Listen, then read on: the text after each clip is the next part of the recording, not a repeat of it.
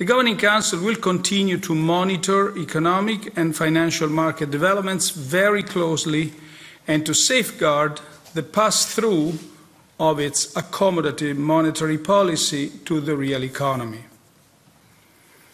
Over the coming months, when we have more information, including new staff projections, we will be in a better position to reassess the underlying macroeconomic conditions, the most likely paths of inflation and growth, and the distribution of risks around those paths.